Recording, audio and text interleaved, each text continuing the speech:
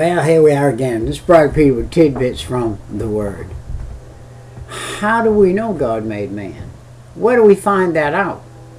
We find that out in His book, the Bible, the Bible, God's Bible, His book, His anointed book, His, if you please, handwritten, written by the hand of men, inspired by God Himself.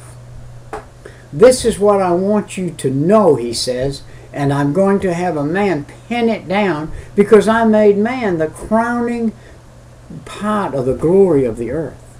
He is the crowning thing. He has the ability to think. He has a volition. I've given him a volition. That means that he can have a desire to think many ways. Do you think today, the computer is smart? Did you know that the computer reveals the ability of the mind of man? God made man with that ability. And so we have that ability. But we have to program it. Look in chapter 2. We saw the first Sabbath. Thus the heavens and the earth were finished, and all the host of them. And on the seventh day God ended his work, which he had made, and he rested on the seventh day from all his work which he had made. And God blessed the seventh day and sanctified it, because that it had rested from all his work that God had created him and made. There are the generations of the heavens and of the earth, when they were created in the day that the Lord God made the earth and the heavens, and every plant of the field before it was in the earth, and every herb of the field before it grew.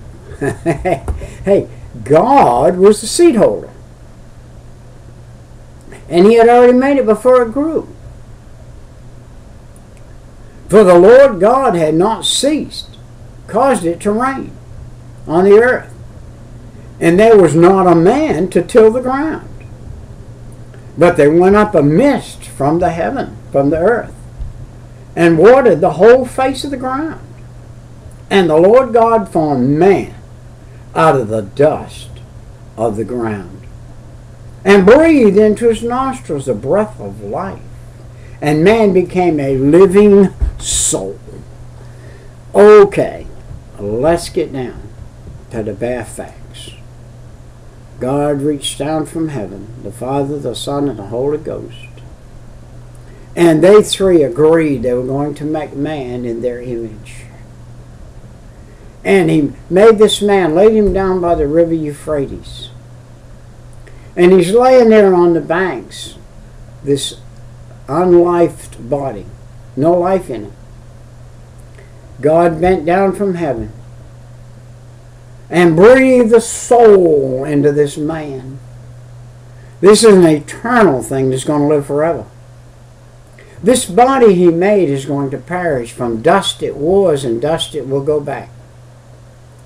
But the soul that God put in him was eternal. And every man from that day forward has been born with an eternal soul. Now that soul has a destiny, either heaven or hell. God gave man a volition, the ability to choose. Now he can choose to go to heaven, or he can choose to go to hell. There is a time when a man is living in a place to where if he died, he would go to heaven, because he hasn't come to the age of accountability. What is the age of accountability? The age of accountability is when you have the knowledge that God is God and the devil's the devil, and you have a choice. You can serve one or the other. That is the knowledge that is called accountability. When you come to that knowledge, you could be 5 years old and be brought to that knowledge.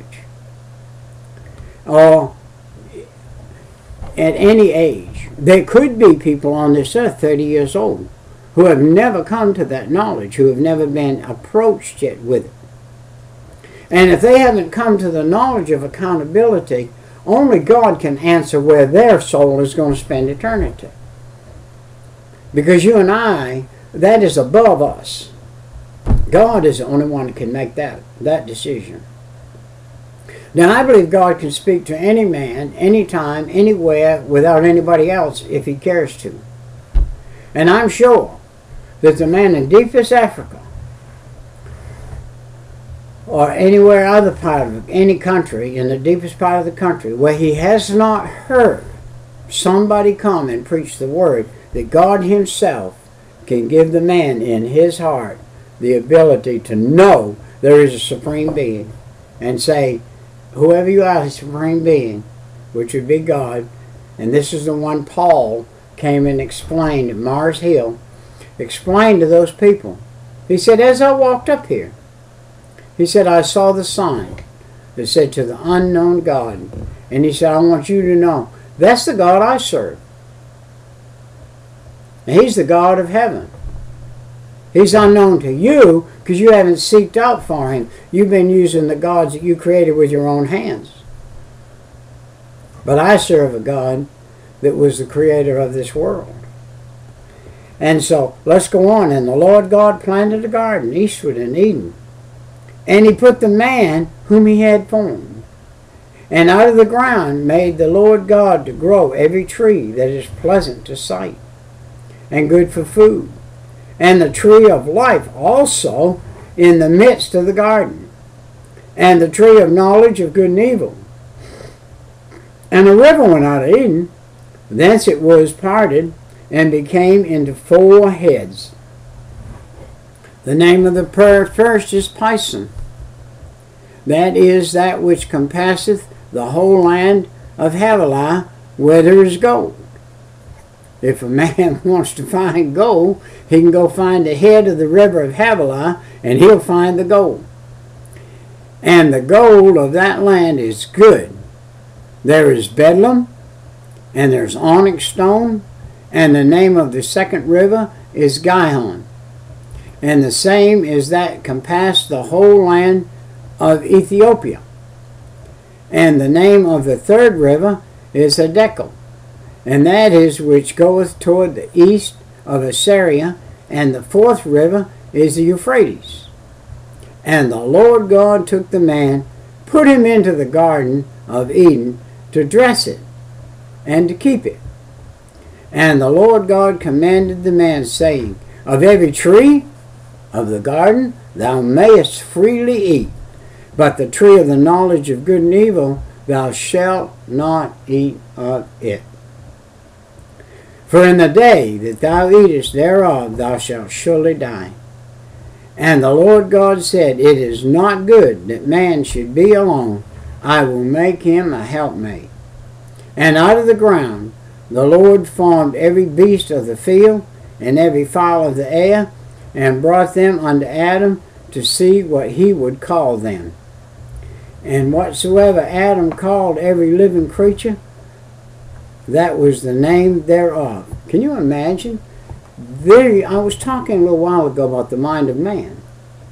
The mind of man was so smart, when he saw an animal that he called a giraffe, it was a giraffe. When he saw a lion, he called a lion, a tiger, a hen, a chicken, a duck, a goose, a goose.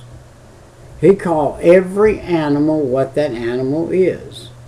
And Adam gave names to all cattle, to all the fowls of the air, to every beast of the field. But for Adam there was not found an helpmate for him. And the Lord God caused a deep sleep to fall on Adam. Remember, when God made Adam, he said he made them, Adam and Eve. And took one of his ribs and closed it up, the flesh instead thereof. And the rib which the Lord God had taken from man made he a woman, and brought her unto the man. And Adam said, this is now bone of my bone, and flesh of my flesh. She shall be called woman, because she is taken out of man. Wow. There's a little pun goes around amongst preachers. The reason God had Adam name all of the animals before he made the woman is he'd have never been able to get the job done if the woman had been by his side. She would have wanted to refute that being called a giraffe. She would have said, we're not going to call that a lion, we're going to call that a hairy creature. And so the joke is that's why he waited before he made the woman. The institution of marriage. Therefore shall a man leave his father and his mother, shall cleave unto his wife, and they shall be one flesh. This is why it's so very vital, so very important today. Very doubtful to be a young person watch one of these PH tidbits. But if you're not married yet and you're watching one of these, be careful. Because when you marry, it's one time, forever. God does not forgive marriage. The Bible says you marry that woman, man, and you live with her until you die, and if you don't, as far as I'm concerned, you're still married to that woman and you're living in adultery if you're living with another woman, whether you divorced her or not. When you two became one, that's the only time you'll ever be one with a woman. You'll never be one again with a woman. It'll always be that you're living in adultery. I don't care if you're married, legally married and got a piece of paper that says that. That's not biblical. Biblical is you're married one time and that's it. What does that cause you to not be able to do? It causes you to not be able to be a pastor of a church. Why is that? Because you're not living in marriage now, because the first woman you married was your woman. And now you're living in a type of an adultery. Well, will God bless you? He can bless you. You've been forgiven, but you're still living in the penalty. You've been forgiven, but you have an earthly penalty. And that earthly penalty will follow you until you die. God has leeway here. He gives leeway here in this incident. It's like following the channel with a boat. You can have just a little leeway here or there, but be careful. I put one on a sandbar one day coming out of Chesapeake Bay. We were hauling a dredge. I'd like to get ran over by that thing. Put this thing in a sandbar. Put the tug in the sandbar. Because I didn't listen to what the captain said. He said, wake me up when you get to a certain point, because it's treacherous. He said, you'll think that you're all right and find yourself over here in a sandbar. And I was too smart for my own good, and I put it on a sandbar. Needless to say, I don't know if I've ever had a worse chewing out. And the Lord God caused a deep sea to fall on Adam and took one of his ribs out. This was after he named the animals and whatever. Now, let's go on to chapter 3. There was an animal on this earth that was not good. The serpent was more subtle than any beast of the field which the Lord God had made. And he said unto the woman, Yea, hath God said, Ye shall not eat of every tree of the garden? He told a lie. He made a false statement. He could talk. He was more subtle than any other beast of the field because he could talk. And the woman said unto the serpent, We may eat of the fruit of the trees of the garden, but of the fruit of the tree which is in the midst of the garden, God has said, You shall not eat of it, neither shall you touch it. He didn't say that either. Lest you die. And the serpent said unto the woman, Ye shall not surely die. For God doth know that in the day ye eat thereof, then your eyes shall be opened, and ye shall be as gods, knowing good and evil. And when the woman saw the tree was good for food, and that it was pleasant to the eyes, and a tree to be desired to make one wise, she took the fruit thereof, and did eat, and gave unto her husband with her, and he did eat. And the eyes of them both were opened, and they knew that they were naked. Innocence, like a little boy and girl sitting in a bathtub, never thinking about they're different. That's how Adam and Eve were. That difference between them physically was not in the picture to them. They were innocent of that. And the devil didn't like that. He wanted that to be destroyed.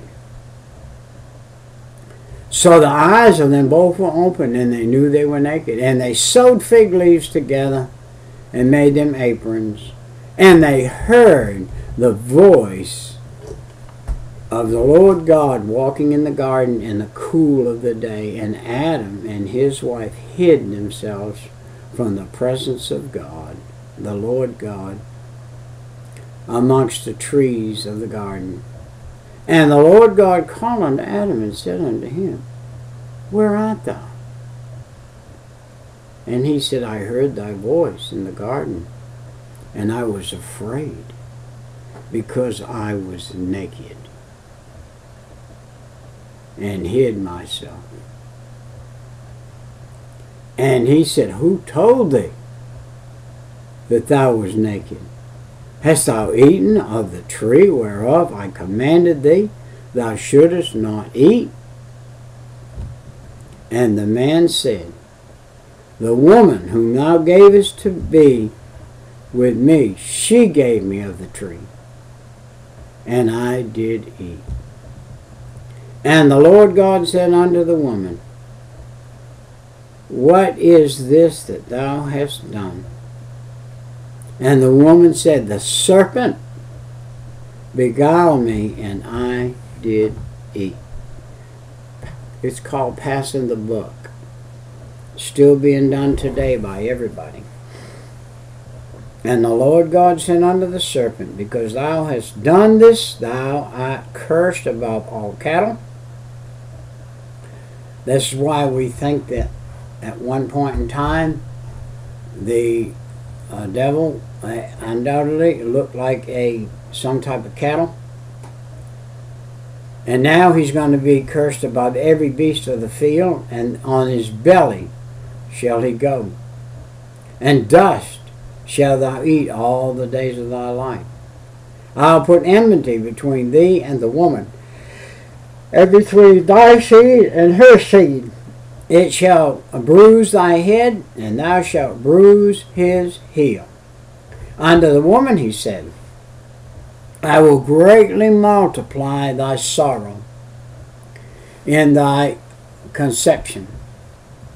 In sorrow thou shalt bring forth children, and thy desire shall be to thy husband, and he shall rule over thee.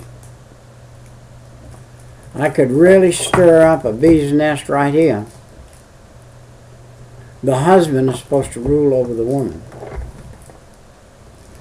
But I can also tell you this, the husband is supposed to be proper. Yes, he can rule over the woman, but he's supposed to rule over the woman and love her as he loves himself, or even more. And take care of her and see that the only thing he rules over that woman when he rules over her is to enhance her. And Adam, he said, because thou hast hearkened unto the voice of thy wife, and hast eaten of the tree of which I commanded thee, saying, Thou shalt not eat of it. Cursed is the ground for thy sake, sorrow shalt thou eat of it all the days of thy life. But listen to verse 18. Thorns also and thistles shall it bring forth to thee, and thou shalt eat the herb of the field. How about that? There wasn't any thorns and thistles until sin came, and then thorns and thistles came.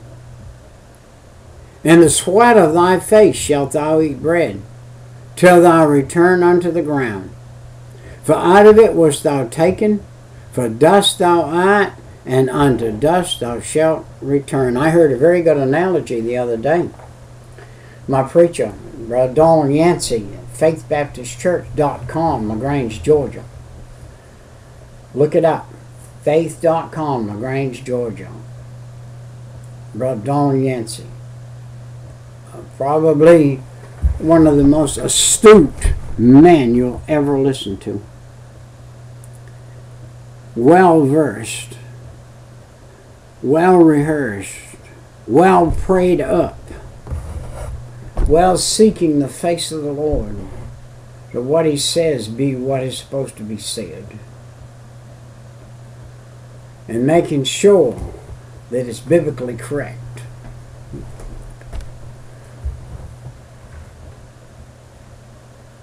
And Adam called his wife's name Eve, because she was the mother of all living. Unto Adam also and his wife did the Lord God make coats of skins, and clothed them. 2 skins. He made coats of skin. One animal sacrifice wouldn't cover both people. He sacrificed 2 lambs, one for each. They were one in one sense, and yet spiritually they were 2. Sin is an individual thing. Sin is different than the physical body in a sense. It comes between the soul and God. The soul of man, breathed into man by God, was still joined with God. But when sin came in, it pushed that soul away. And now there's a void between God and that soul. Man has to fill that void with repentance and say, God, forgive me, I'm a sinner. Come in my heart and save my soul. Your soul is what he's saving forever, not this body. Yes, we'll have a new body. In heaven, who knows? Nobody really knows. Maybe we'll all be 33 years old as Jesus was when he went to the cross. I don't know why, but he said you're going to look like, you're going to be known as you're known on earth. Now, I don't know if that means you're going to be known as you're known on earth in face and in substance, or the way you acted on the earth. I'm known on this earth as preacher. Everywhere I go, people say, hey, preacher, hey, preacher, hey, preacher, hey, preacher. I'm known as preacher on this earth. Maybe I'll be known as preacher in heaven. I don't know. But he said, we're going to have a likeness. We're going to be known in heaven as we're known on the earth. Now, I don't know if that's physical or spiritual. And the Lord God said, behold, the man is become as one of us, talking to the Son and the Holy Spirit, to know good and evil. And now lest he put his hand and take also from the tree of life, and eat and live forever. Therefore the Lord God sent him from the Garden of Eden to till the ground from whence he was taken. So he drove out the man, and he placed at the east of the Garden of Eden a cherubims and a flaming sword, which turned every way to keep the way of the tree of life. This cherubim had 4 faces on it. And every face looked a different direction all at the same time. What was he watching for? He was watching for mankind to not be able to come and eat of that tree until that tree was taken to heaven. That tree of life which was birthed on this earth. Jesus Christ. The tree of eternal life. And Adam knew Eve, his wife, and she conceived and bare Cain, and said, I have gotten me a man from the Lord. Do you know they didn't record women in that day? Eve may have had a dozen or 2 daughters, and they were not recorded. But one time she conceived and she said, I got me a man child now. That's what she was looking for. And she again bare his brother Abel. And Abel was the keeper of the sheep, but Cain was the tiller of the ground. And in the process of time it came and passed that Cain brought the fruit of the ground, an offering unto the Lord. And Abel he also brought of the firstling of his flock, and of the fat thereof, and the Lord had respect unto Abel and to his offering. You see, God's first offering for sin was 2 little lambs. And he took their clothes, a sheep, and he took their clothes and he dressed Adam and Eve with the sheep's clothing. And God has always used sheep as a reference of that which was accepted by God. But unto Cain and unto his offering had he not respect. Cain was very wroth, and his countenance fell. And the Lord said unto Cain, Why art thou wroth? And why is thy countenance fallen? Look, remember, God's still talking with people on the earth in the flesh. If thou dost well, shalt thou not be accepted? And if thou dost not well, sin lieth at the door. And unto thee shall be his desire, and thou shalt rule over him. And Cain talked with Abel, his brother, and it came to pass, when they were in the field, that Cain rose up against Abel, his brother, and slew him. And the Lord said unto Cain, Where is Abel thy brother? And he said, I know not, am I my brother's keeper? And he said, What hast thou done? The voice of thy brother's blood crieth unto me from the ground. Ooh, the living soul, the life of the blood. The life of the blood, the living soul of man. This is one of the most complex things in the body. The blood. We can get tainted in our blood today and get different types of cancer. Is it all caused by sin? I think all sickness came from sin somewhere. Is it all caused today by various deliberate sins? I think that's a possibility. I think we cannot overrule the fact that could be. We've got to be careful ourselves how we walk circumspectly with the Lord and do as He would have us do. Well, our time's about come and gone. The curse came on Cain because he slew Abel. Now henceforth, he said, when you till the ground, it won't do what you want it to. You see, God's the one that makes it grow. You can put the seed in the ground, but you can't make it grow. God's the one that gives the increase, he said. And if He's not blessing you, there's not going to be any increase.